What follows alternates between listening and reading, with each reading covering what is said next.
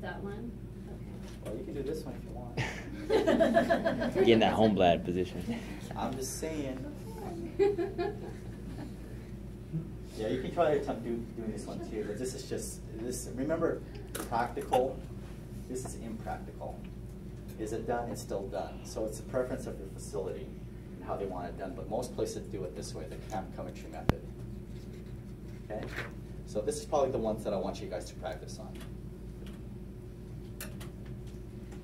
Oh, you can do that, or that. All right, patella. It says PA patella. Why can't we do AP? OID. OID. Practicality. What are we going to do? AP. AP. If you have patellar injury, are you going to do this? Probably not, because it's going to hurt. No? Okay. So face down. Okay, face down. Prone. I added this on here because I don't think it was on your slide. 5-degree internal rotation. So you're going to rotate the leg medially or internally about 5 degrees because we're trying to place the patella with no rotation in the middle of the field. So it's going to require a 5-degree internal rotation of the leg. Central ray is going to be directed mid-patella area or the popliteal crease. If it was done AP, you just center right at the patella. Face down, right at the crease. Face up, right at the patella. Okay. Do we need to have a large open field? No. We're just looking at the patella, so a small field. Okay. The smaller the field too, the better the contrast. Now, these are not good views in evaluating the patella because you have superposition over the femur. All right. So the patella should be centered right on the field with no rotation and optimal exposure factors. Okay. This is the one that came with the slide. I think this is a better view. You guys see anything going on here? Yes, yes. Okay, you can see a fracture. This is called a stellar fracture, or it's called a star-shaped fracture because you have a center point of impact and it spreads in all different directions like a starburst. Okay, that's a starburst fracture or a stellar fracture. Okay. Lateral patella. Very similar to that of the knee. Okay, you just put them on their side, feeling for the epicondyle so that it's perpendicular with the immature scepter. Now I'm not going to open up my field as big as the knee because I'm just focusing on the patella. Okay, the central ray is going to be directed at the patellofemoral joint. So right behind the kneecap or right behind the patella. Okay, this is important. You're only going to bend your knee approximately 5 to 10 degrees because if there is patellar injury, you don't want to bend it more than that. Okay, because now you're going to cause separation of the fragments. Okay.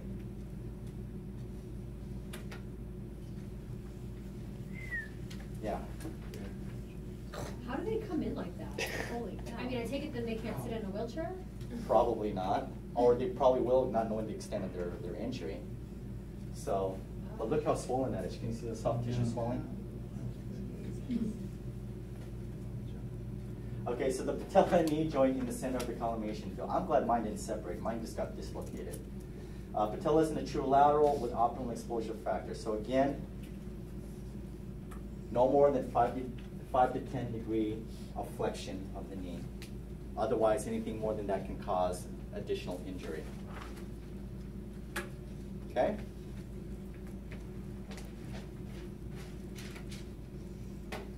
Over or under rotated? Under. Is it under rotated? Like it's too much in position.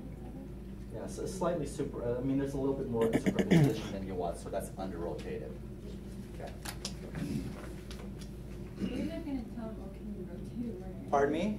You wouldn't, like, with that specific one, you wouldn't be like, oh, rotate it more when it's all swollen and stuff. Well, I mean, yeah, again, this is the best that you can do. You got to take into consideration your patient's condition. Right. No, So, I mean, yeah, so, I mean, I would just turn that, you can already see what you need to see. Over or under rotated, so what? Okay.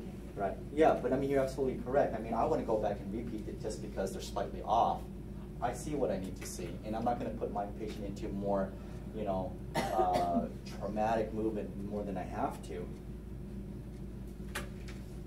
Okay. Don't laugh. This is real. We actually have a merchant's board in our closet. Yeah, it's called a merchant's board. Okay. This is done. Is that one on the comp? Huh? Is that on the comp or not? Is it on the comp? No. Okay. No, you're not going to use the merchant's board. Alright. Okay, but this. That's a sunrise. Yeah, you're going to do the opposite of the sunrise. They have these in a lot of the facilities, so they use the merchant board to do this instead of the sunrise. I'm just showing you this now, so you're not going to be all like freaking out when you see this at your hospital, okay? But they do exist. All right, so the patient is going to be placed on the edge of the table here to allow for the merchant board to be applied. The knee is going to be flexed approximately 40 degrees with an angulation of 30 degrees from the horizontal. So going from the horizontal, you're going to angle about 30 degrees. It's tangential, so you're skimming. Where are we skimming? Where's the central ray directed? Patella. At the patellofemoral joint, okay? And it's done bilaterally, okay? So we're looking at both joint spaces. Okay, looks something like that. Again, we have that in our room, the closet, okay? So the tangential projection of the patella, this is the Merchant's method. The intercondylar sulcus, this is the sulcus. So there might be something going on over here. I'm going to say there is. Okay, so the sulcus and the patella are well visualized, and this joint space should be open with optimal exposure factors. Okay, this is the Merchant's method. There's another one with the Merchant's that I downloaded. This is also Merchant's. And you can see that the patella is not over the sulcus. This individual has a patellofemoral syndrome with patellar tilting, which is a condition that happens when you don't walk normally. Okay, your gait can change the position of your patella. Okay, it can be due to different types of conditions. What causes that tilt? Okay, but that's patellar tilt. My knees are all jacked up. Is it tilting or tiddling? Whatever you want to call it. It looks like something else. That's the medical term for tilting. I hate autocorrect. Is that better? Yeah. I like tiddling. I don't know. That's our new name for that. Yeah, can we put that on the exam? Tiddling? Tiddling? Like, I'm sorry, sir, you got patellar tiddling. I'm glad you guys are here to keep me in check. Somebody's got to do it. I love it. I love it. Okay. All right. Here's the infrasuperior projection. This is also known as a sunrise view. It takes a little bit more work, but this, again, is common in radiology. So patient is supine. Make sure they're shielded, okay, because the x-ray is going to be going this way. You want to make sure that they're shielded. Cassette is going to sit 90 degrees, okay? It's going to be 90 degrees with their femur, okay? 40 to 45 degree flexion of the knee. You're going to have to bolster it up with a 10 to 15 degree angulation from the lower leg. So you're going to match you're going to go horizontal or parallel with the lower leg, okay? And then you're going to go about 10 to 15 degrees downward. Okay, in between the two knees at the level of the patellofemoral joint. Okay. Now, what you will see out in the field, okay, here you have the patient laying down and they're holding the cassette. What you will see are technologists having the patient sit up and hold it. What's the problem with that? They're getting blasted in the face. So you want to avoid doing that. If you see them doing that, are you going to tell them what they're doing is wrong? No. Okay? Because, don't say Dr. F, say Ms. Smith said you shouldn't do Use that. wrong. Yeah. All right. So open up the field enough just to include both joints. Okay, marker. You got to use your marker so we know which is the left and the right. Just like in these previous images, we need to know which is right and left. Okay, so correct marker placement. You don't have to use both as long as we know which one is which. Oh, also, when positioning for the sunrise view, get the patient as close to the edge of the table as possible, because we need to accommodate for that X-ray tube dropping below the level of the table. If they're too far in the other end, we're not going to be able to bring our X-ray tube down. Okay, does that make sense? Mm-hmm. All right. Here is the Houston method. They're on their belly. Knee flexes are probably 40 degrees. Okay. Again, this is going to take some ingenuity. I don't know who's holding the strap, to be honest, or how they're holding it, or is it taped at the end of the table? Taped to their wrist. It's taped to something, right? Hogtied. But this is. But you can also do this by putting different props on there. But now you can't see where your central ray is going.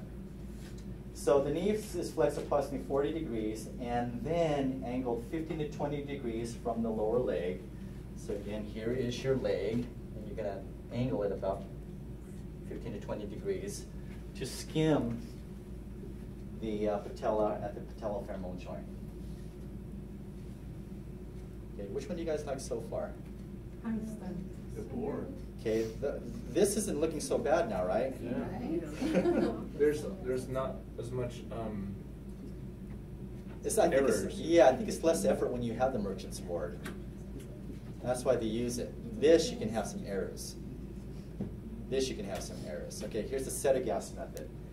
Knee flex is the same thing. Patient is face down with the knee flexion of approximately 90 degrees, and again 15 to 20 degrees from the lower leg.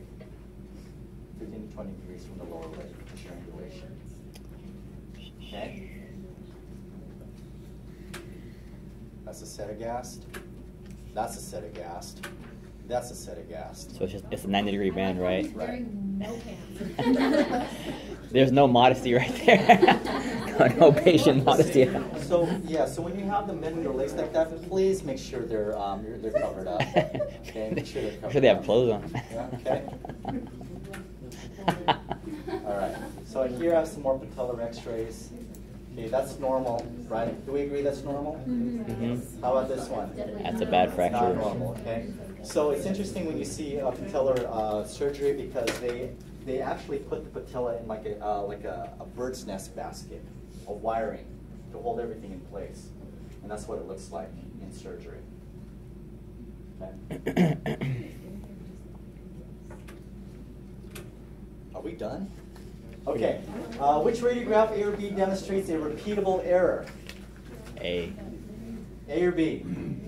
A. Why? Because it's Low too contrast. Low contrast is too gray, right? So we're dealing with bone. We want more Black and black white. and white. And it's so gray, I can't even see the patella. It's kind of washed out. And you're not really seeing any type of bone markings either. Okay, which radiograph, A or B, is a higher quality? So which is better? It says which is better? A or B? A is better. Okay. What factors lead to the substandard radiograph? What's going on with that one? Is it motion? Okay. Are we seeing the patellofemoral joint? No. We're not. Are we seeing the knee joint? No. We are not. Is there superimposition of the condyles? There is not. You also have the fibula superimposed by the tibia. That's not good either, right? Because it only should be the apex and the head that should be superimposed. Here you have the entire fibula superimposed. Over-rotated or under-rotated? Under. Under-rotated. All right. Did they use an angulation of the X-ray tube? No. No, right? Because there should be superimposition. So how are we going to get that up there? 15 degree Which way? down. Okay, if it's medial lateral, Cephalic. okay, if it's lateral medial, Caudal. okay. You guys remember that? Okay, which radiograph, A or B? Which is better, A or B? Well, it's the same image as before, right? So A is better. What's wrong with B? Again, same Still can't see thing. the- You can't see this. You can't see this. But at least it's rotated more because the fibula is there. Yeah. So now it's what? Now it's too. Over rotated. Now it's over rotated, right? Okay, and I think they did use a tube angulation because they're somewhat superimposed. The epicondyles are somewhat superimposed, right? Okay. You guys got it. Which is better? A. A. Okay. You should see the patellofemoral joint clearly, and this is not. There might be overflexion of the leg causing. Remember, when you flex your leg too much, it's going to draw the patella close to the sulcus. We're done. Yay. All right. Before you leave,